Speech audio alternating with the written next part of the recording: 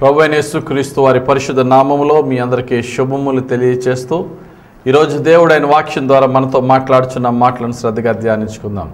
ఈరోజు మనం ధ్యానించే వాక్యాంశం ఏంటంటే Joy in the Holi spirit. పరిశుద్ధాత్మ యందలి ఆనందము అంటే ఏంటో మనం ఈరోజు ధ్యానించుకుందాం. భక్తుడైన నెహెమియా గారు అంటారు బైబిల్ గ్రంథంలో, నెహెమియా గ్రంథము 8వ అధ్యాయం 10వ వచనంలో, ప్రభువునందు ఆనందించుట వలన బలము పొందెదరు. Joy of the lord gives you strength. ప్రభువులో ఆనందించుట ద్వారా మనము శక్తిని, బలాన్ని పొందుకుంటామని భక్తుడైన నెహెమియా చెప్తున్నారు. బైబిల్ చెప్తుంది జాయ్, ఆనందము ఏ విధంగా మనం పొందుకోగలము అనే విషయాన్ని మనం ధ్యానించుకుందాం. సాధారణంగా తెలుగు భాషలో జాయ్ అనే మాటకి ఆనందానికి బదులుగా చాలామంది సంతోషము అని అనుకుంటూ ఉంటారు. సంతోషానికి ఆనందానికి చాలా తేడా ఉంది. తెలుగు బైబిల్లో ఆనందము అని రాయవలసిన చోట సంతోషము అని రాంగ్ ట్రాన్స్లేషన్ చేశారు. జాయ్ అనే మాటని గ్రీక్లో కరా, CHARA కరా అన్నారు. గ్రీక్లో జాయ్ అనే మాటని కరా అంటే తెలుగులో ఆనందము అన్నారు. ఈ జాయ్ ఎప్పుడు వస్తుంది అంటే దేవుని కృపను మనం ఎప్పుడైతే అనుభవిస్తామో అప్పుడే నిజమైన ఆనందము అనేది మనం పొందుకుంటాం. కష్టాలలో, కన్నీరులో, ఇబ్బందులలో, ఏ దిక్కు తోచని స్థితిలో నా దేవుని కృప నా మీదకి రాబోతున్నది, ఈ కష్టాలన్నిటిలో నుండి నేను బయటికి రాబోతున్నాను అనే నిరీక్షణ మనం ఎప్పుడైతే అనుభవిస్తామో ఆ నిరీక్షణ మనకేమిస్తుందంటే గొప్ప ఆనందాన్ని ఇస్తుంది. దేవుని కృప మనకేం తీసుకొస్తుందంటే ఆనందాన్ని తీసుకొస్తుంది.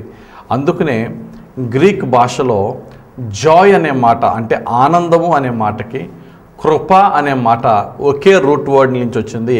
ఖరా అంటే ఆనందము, కెరిస్ అంటే కృప. ఎప్పుడైతే కెరిస్ అనే కృప మన జీవితంలో అనుభవిస్తామో ఖరా అనే ఆనందము మన యొక్క లైఫ్లో సమృద్ధిగా మనకు అనుగ్రహిస్తాడు దేవుడు. గమనించండి, చాలామంది కన్ఫ్యూజ్ అవుతున్న the difference between Joy and happiness. ఆనందానికి, సంతోషానికి తేడా ఏంటండి అని అనుకోవచ్చు. ఇంగ్లీష్లో ఆనందాన్ని జాయ్ అన్నారు, సంతోషాన్ని హ్యాపీనెస్ అన్నారు. There is pleasure in happiness but there is hope in Joy. అంటే సంతోషములో ప్రస్తుత పరిస్థితులను బట్టి ఉన్న సుఖము, మేలును బట్టి సంతోషం వస్తుంది.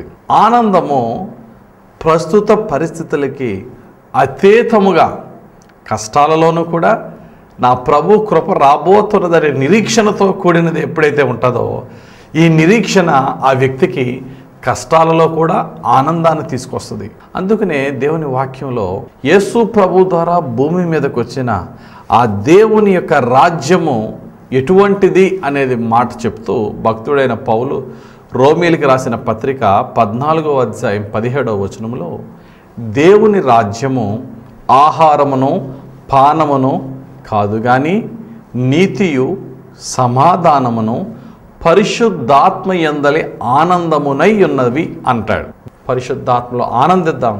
ఈ ఆనందాన్ని ఏ కష్టము, ఏ శోధన, ఏ సాతానుడు దోచుకోలేని ఆనందము, పరిస్థితులకు అతీతమైన పరిశుద్ధాత్మలో ఆనందము పరిశుద్ధాత్ముడు మనందరికీ దయచేయను గాక. ఆమెన్. ప్రార్థన చేసుకుందాం. ప్రేమ కలిగిన మా ప్రియ తండ్రి, మీరు ఇచ్చిన వాక్యం బట్టి స్తోత్రాలు. ధ్యానించిన వాక్యములో మేమేమైనా తప్పుగా ధ్యానిస్తే మమ్మల్ని క్షమించండి.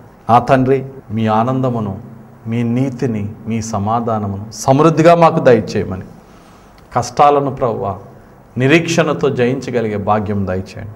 నీ నిజమైన ఆనందాన్ని మేము అనుభవించటానికి అందరికీ నీ యొక్క నిరీక్షణ, నీ యొక్క రక్షణ, నీ సన్నిధిని అనుభవించుట మాకు సమృద్ధిగా దయచేసి నిజమైన నీ పరిశుద్ధాత్మ ఆనందము మాకు దయచేయమని, మీకు ఇష్టము లేని క్రియలు మాలోంచి తొలగించి పరిస్థితులకు అతీతమైనటువంటి సమాధానము, రక్షణానందము మాకు ప్రసాదించమని యేసు నామములో ప్రార్థించి వేడుకొనుచున్నాము తండ్రి. Amen. Amen. Amen. God bless you.